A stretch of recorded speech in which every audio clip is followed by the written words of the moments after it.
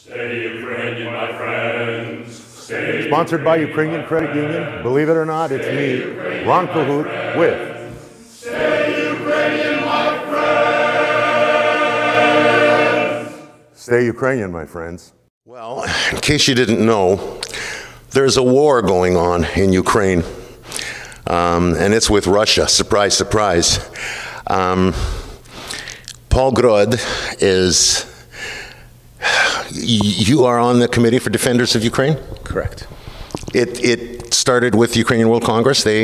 So the Defenders of Ukraine Fund was created by the Ukrainian Canadian Congress as part of the Invictus Games. Oh. So when the Ukrainian Canadian Congress put together a broad-based community organized committee to help the Invictus participants from Ukraine, the Team Ukraine, to welcome them as they came to Canada, to ensure that our community strongly cheered them on, and to organize various welcoming and other events to support the team.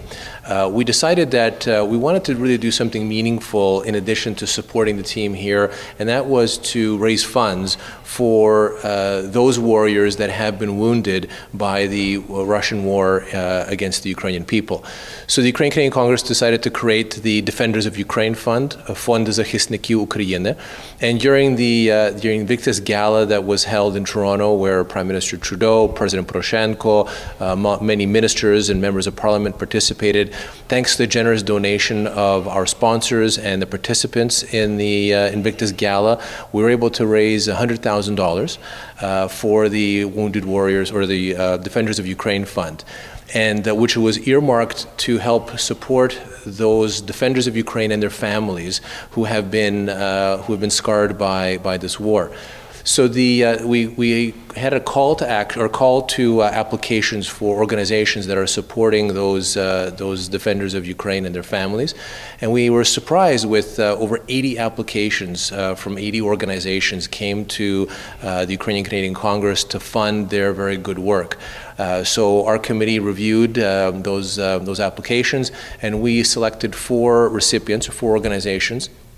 And we announced that just last week in Kyiv, together with I was in Ukraine for that announcement, where we brought together the representatives of the Invictus team, wounded soldiers, their families, government representatives, and also the 4 organizations that are the recipients of these funds.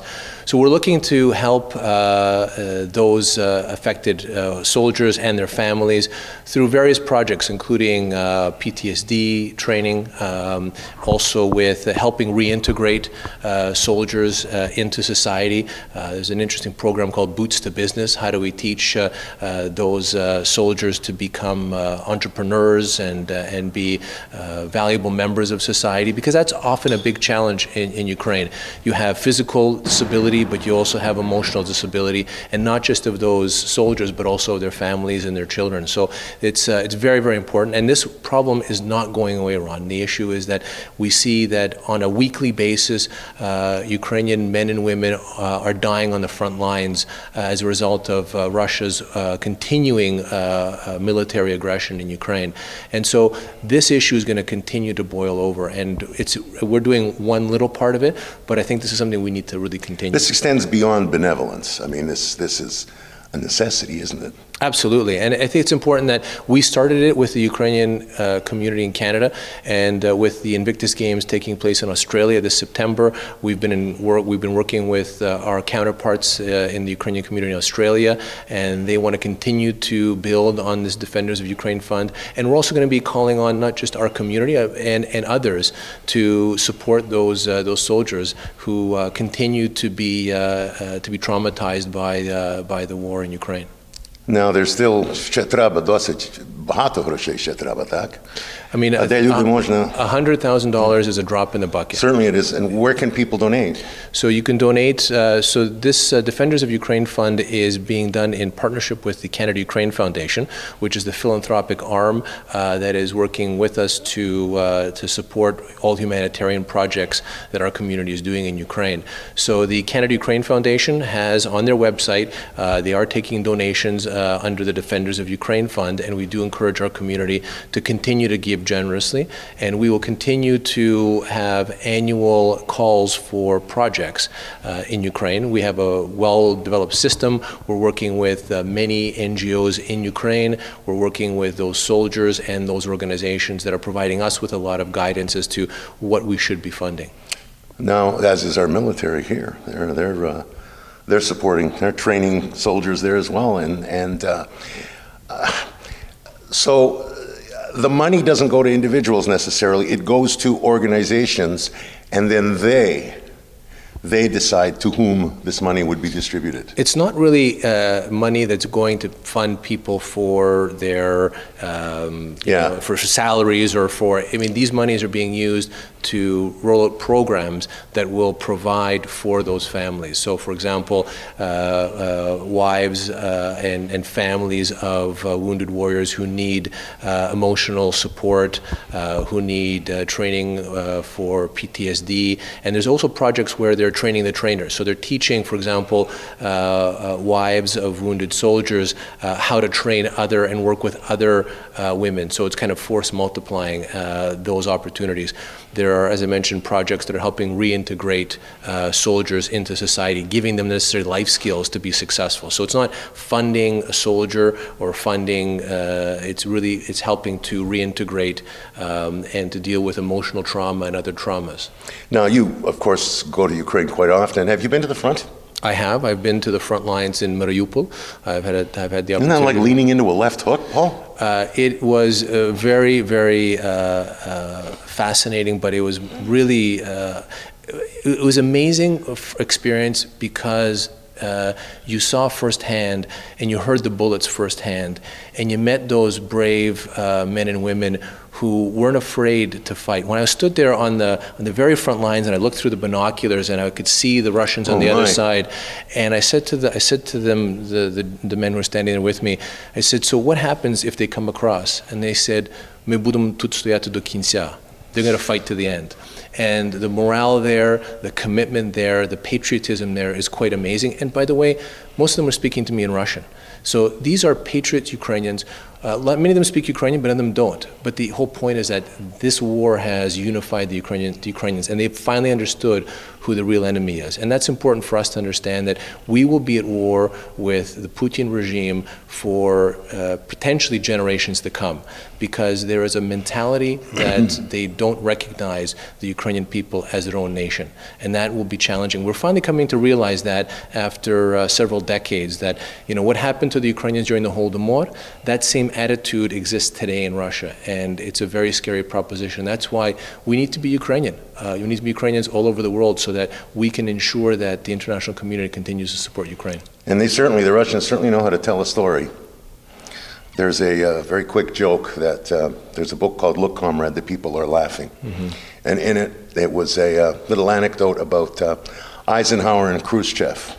They ran a foot race around Red Square, just the two of them, and Eisenhower won. U.S. papers said that Eisenhower won the foot race. Well, Pravda said that Khrushchev came in second and Eisenhower came in second last. And they're just wonderful at twisting stuff like that, aren't they? And trying to put one over on the world, and we've just got to stop it. It's got, like, come on. Like, people have to start realizing that this guy is a nut bar. And he doesn't care. You know, Ron, kind of like when, you know, you and I would, in the Soviet days, stand in front of the Massey Hall and demonstrate that I'd rather be dead than red. And I was raised with the attitude as being some kind of wacko, like anarchists. And we were raised with the attitude that we have to be Ukrainian because Ukraine is fighting for its independence. Well, you know what, Ron? We have to be Ukrainian because Ukraine is still fighting for its independence and will for the foreseeable future. Yeah. So we really need to stay Ukrainian. My friends. My friends. Get on the web. It's on the various websites. Where? UCC.ca and the Canada-Ukraine Foundation. And anything that you can do, anything you can do, is greatly appreciated.